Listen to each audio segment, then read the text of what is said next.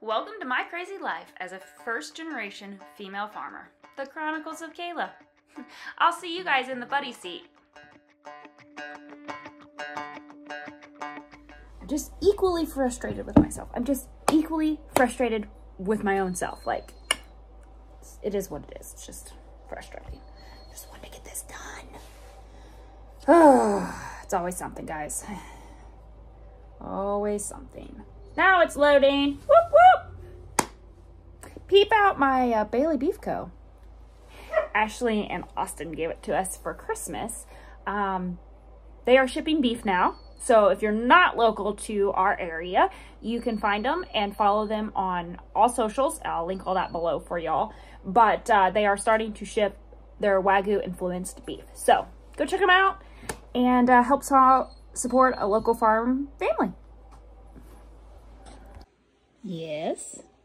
Are you upset because mommy's going to go to work? You get me all to yourself in a few days, okay? You just want to tell everybody hi.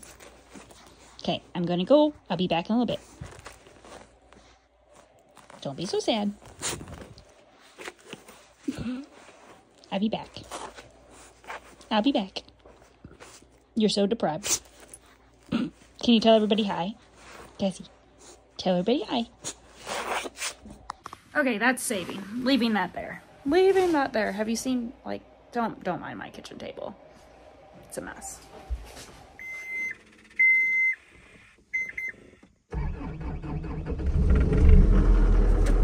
So the track skid loader's got some issues going on with its planetarium. It's the roller part that makes it go. So we have to pull that off. But in the moment, it's kind of like stuck in, it won't roll. So we're gonna have to drag it up. Unlock here.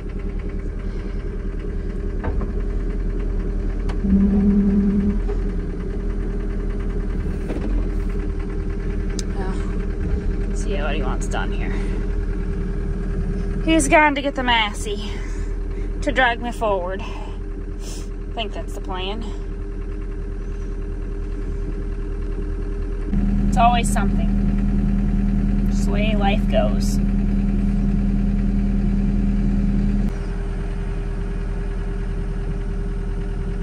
So we did end up selling the 6145. We did buy the 5S.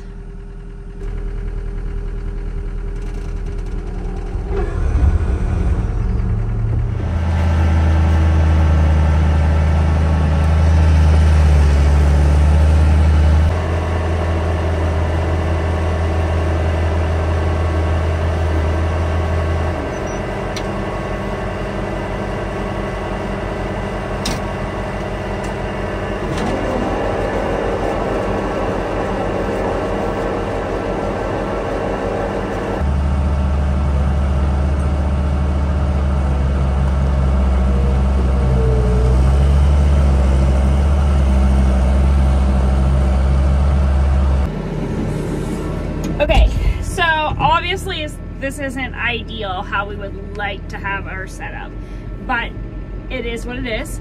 Part of farming is learning to make adjustments and do with what you have when you have it. Until it got really nasty and muddy and it started raining and frosting and whatnot, we were feeding out in the lot, just on the ground. But now we created that bunk line here where the calves can come in and eat and hopefully get a better gain and ration and less bacteria and all the stuff that comes with, you know, feeding calves in a feedlot type setting. This feed is hot. It's made up of corn silage. It's made up, he's been putting just a little bit of that shelled corn that we took off the field here. I guess we finished that up yesterday. And then he's got some alfalfa hay in there, a little bit of straw to add just some fodder to it, and then he's got Purina steak maker, which is added protein. We're just kind of playing with the numbers in our ration at the moment to see what we need and add. We're waiting on those total ration values to come back since we added the corn into it. Let's see if there's anything else exciting going on. Not really. It's pretty much the same old every single day. Feed cows, check cows, make sure everybody's got water. making sure I'm eating, taking, you know, as breaks as needed, resting as much as possible. Jason's been doing some hay deliveries and just kind of getting things lined out. Excuse me. They tire really easy these days, like super easy.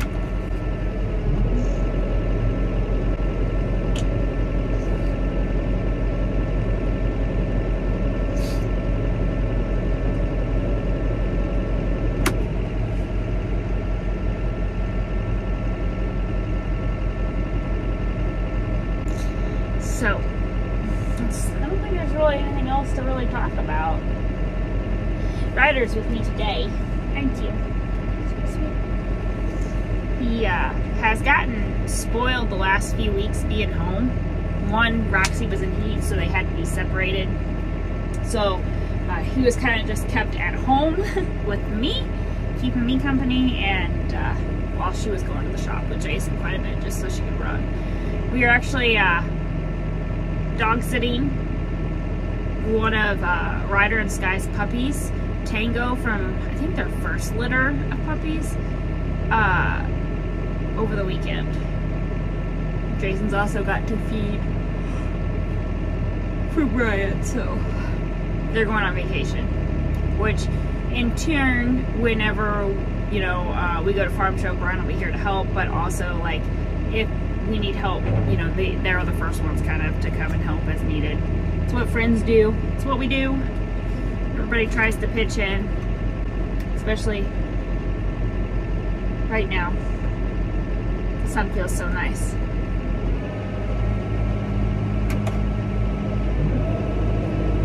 He's yelling at me.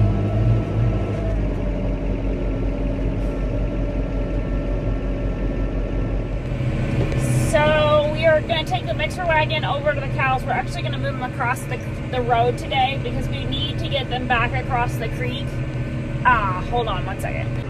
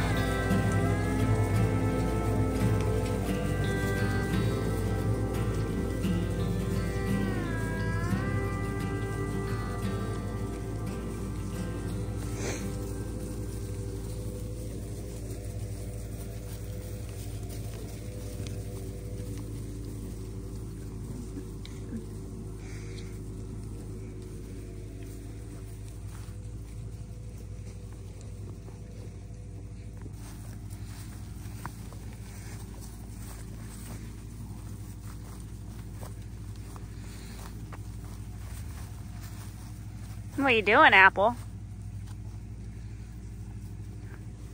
That's her baby right there. Okay, so she is the daughter of this green tag that was right up here. And this little 206 is the daughter of 155. So these are sisters, 055 and 206. There should be another one out here, which is 105.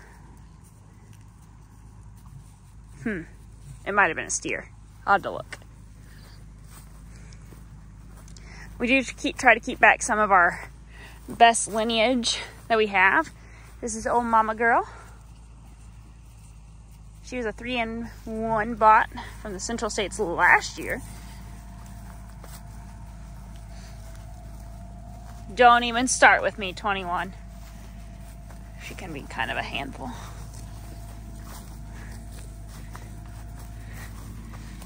I just thought this would be something different since it's daylight. You guys can come and see the cows. I don't always get to see them these days, so. Everybody's got big pregnant bellies. Woo, say, goose. Hi, woos. You want some booty scratches today? Booty scratches? What about belly scratches? You need a belly scratched? You big baby. Lucy's one of the very beginnings. Aren't you? You're special, aren't you, Luce? She even got a customary Lucy tag. It's a Richie tag. Yes, Lucy. Ain't that right, big girl? She started it all. Look at this fluff on your hair. Look at this fro you got growing.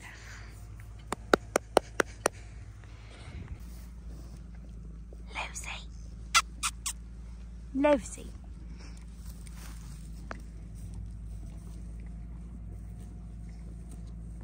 Not all of them have names, and not all of them have pretty custom tags. There's a handful of them out here that's got custom, like, name tags, I would say, like Smoke Cow does. 626 Stitch has one. 8. We use the Richie tags. They are never fading. They're engravable. They're really nice. We prefer them. Hi, honey. She's got an engraved tag. She's $1.99.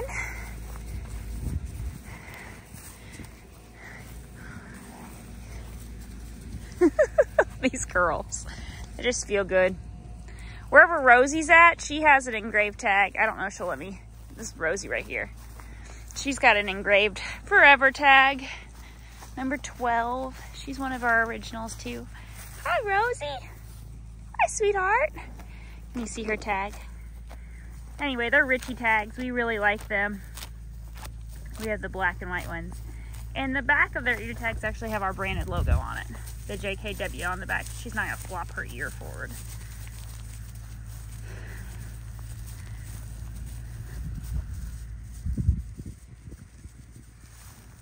We have pretty good young herd, surprisingly. I better go catch him a ride. He's liable to leave me at the cows. That's what happens when I get to talking. We have several daughters and granddaughters out here. And we'll have our first set of black Hereford bull calves this spring. He'll be coming probably in the next couple weeks. He's gonna go off and freaking leave me. He knows I can't keep up with him. He knows. He just forgets.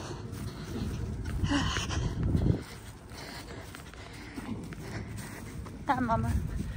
Bye, ladies.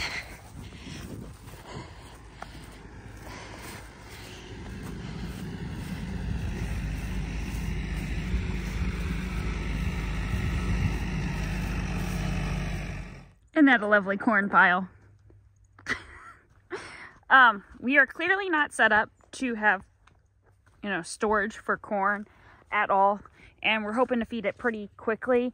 We've got it right here with the silage pit. So he's been adding some corn into the feed ration. So I have no idea how many bushels it truly made. I'll ask Jason, he might know. I need to run home and grab my coat. The plans this afternoon changed. I'm actually going to do a little bit of choring here at the shop, and Jason went ahead and went and ran some errands without me. And then the kids will be coming home off the bus. Jay and I will do whatever tonight. She wanted chili yesterday, so I don't know if that's still going to be the game plan, if she wants me to make chili for supper tonight for her, or if we'll snack or something. We'll figure it out. But I'm gonna walk. It's not overly cold today. I mean, it's cold. It's winter time, guys. It's winter. It's definitely not just hoodie weather, though. I really need my jacket because I got be getting sick. 4 days till surgery. 4 days. And so far, so feel pretty good. I get really run down, winded. My memory's not always the best. But they said that was just some of the meds I was on. And that will kind of shake out. Just do what I can. No lifting, obviously, after Monday. But just kind of being thankful for, you know, being able to do the stuff that I'm still able to do. Tomorrow will be it'll be a long day for me for sure, because we got to break this skid loader down. And Jason will more than likely need help with that. So he did get the tracks all washed out and stuff today. And he'll put it in the shop later, I'm a guessing. So I'll finish doing this and then get myself lined out. That's a big bucket. What you gonna do with that? Made for a big guy. You sure it's gonna fit the skid loader? It's a snow bucket, but it's gonna be a silage bucket. A silage bucket. And he told me I could move a bunch of other stuff with it too. Oh yeah? Are you prepared for a snowstorm? I will be. Okay, what else did you get? Some hydraulic. Ooh, those are nice. And they're 5 foot wide, 4 foot long. Good deal. Okay. All right, well now you gotta get the skid loader fixed.